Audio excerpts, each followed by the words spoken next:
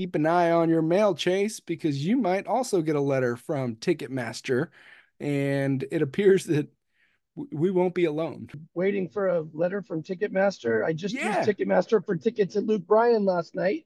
Why am I going to be looking for a letter from Ticketmaster? Well, it's not a new fee that you forgot to pay.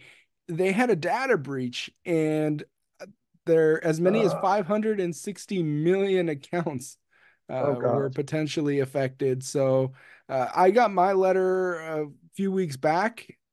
Sarah got her letter a few weeks after I did. So I'm guessing they're still sending them out.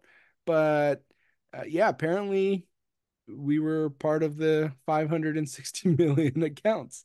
So, Just and I, another reason to start pulling my credit report and making sure that nothing's wacky. yeah, and always check your credit card statements because sometimes your credit card information can be out there through no fault of your own. And, there's just a data breach. This isn't the only one. Ticketmaster isn't special. There's data breaches, all kinds of big companies all the time. So, it's good to just monitor your credit Yeah. reports, monitor your statements.